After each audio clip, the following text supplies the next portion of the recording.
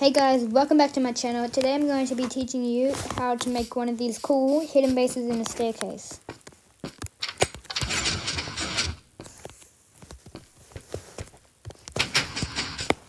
Alright, what you will need is some redstone dust, redstone repeater, a sticky piston, some observers, a lever, block of your choice, slab of your choice. This is for the plant, by the way. Another slab of your choice for the floor.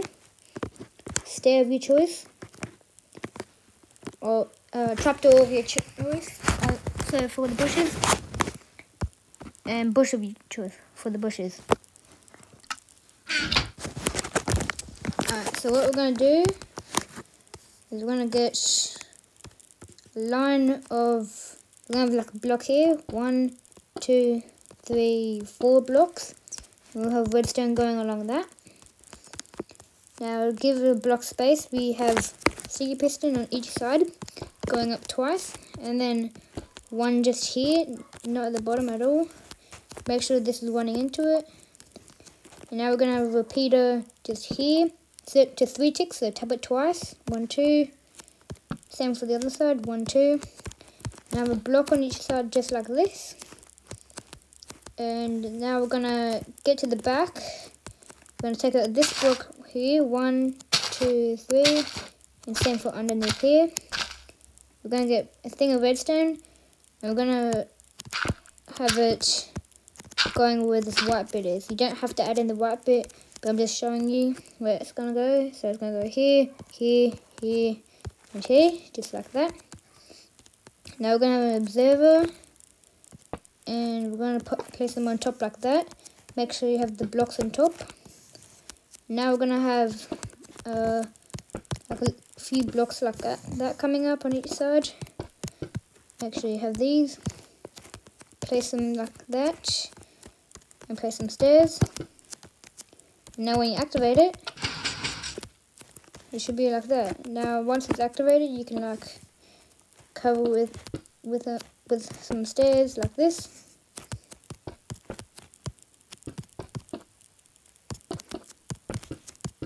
And we're going to have like stairs up here.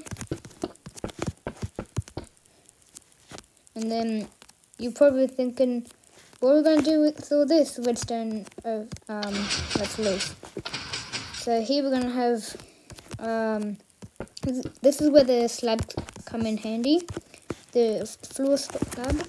You see, if we have any old block, it'll cut off the redstone and it won't work. So we're going to have a slab coming out of the staircase. See, that doesn't cut off the redstone.